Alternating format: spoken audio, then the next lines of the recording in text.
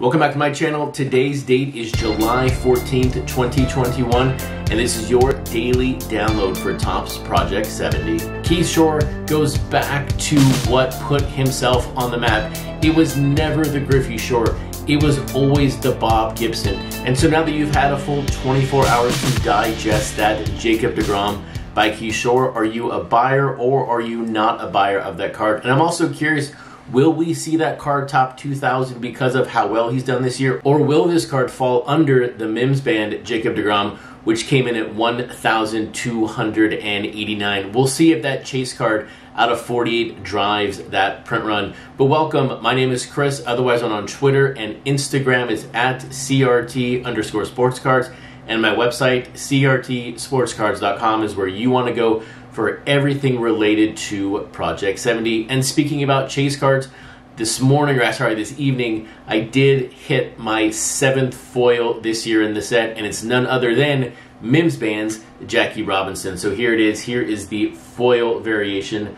Not number 42, but just a great card to add to the Jackie collection, because this is also the no-hat Jackie Robinson. And then for the record here, I did actually buy 2 cards of this one for that no-hat collection and one for my Jackie collection. A vast majority of cards I buy, I only buy one of. So this was an odd one to buy 2, and sure enough, there is that foil. But hey, let's get to the Wednesday cards in Project 70. It has been a very, very busy and for some a very expensive week in the set. But today, thankfully, we just had 4 cards released. Monday, we of course had the 9 All-Star cards. We had the 4 base cards plus the autograph of Shohei Ohtani. Yesterday, we had the 4 base cards, the chase card variation, and also another autograph by Acuna by DJ Ski. But today, just 4 cards. Very, very nice to have. Sort of a relaxing middle of the week Wednesday. So first up today, we did have CC Sabathia. This is the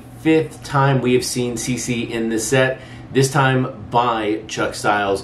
Now for the 14th time, the number 1 player in the set, we have Quicks releasing their Mickey Mantle. We also saw Darryl Strawberry. This is Strawberry's 6th card in Project 70. That's a surprise for me, but this time he's in a different team. And then for the 3rd time, we had Don C release David Ortiz. And now, of course, this wasn't Don C's 3rd time releasing David Ortiz. This is Ortiz's 3rd time in Project 70. So let's talk about this card first, because this card, when I saw it this morning, played with my heart just a little bit. And of course, this is a direct reference to Biggie Smalls. This card, of course, will not qualify for my no-hat collection. There is now maybe potential for a crown collection when you think back to New York Nico's Mickey Mantle, and now we have the crown on David Ortiz. But this card, when I first saw it, it had the black border. So I thought to myself, did Don C take some creative liberty with this card and make it into 71? Yes, of course, the very top of it is very different, but no, Don C here goes with 1970. This is the 12th card we have seen from 1970 in the set, and this is, of course, the 13th Red Sox. And so while you might think 13 cards from a team is a pretty good spot this far into Project 70, it's not. You've got the Dodgers now at 46 total cards, courtesy of Crayola releasing their Darryl Strawberry. So far in this set, we have seen Darryl Strawberry strictly in a Mets uniform, so this throws Strawberry set a little bit off. But Crayola continues to tease us with his artwork. And if you go just Google him and you look at his artwork is just second to none. He is also, of all of the 51 artists that were going to release a card in this set,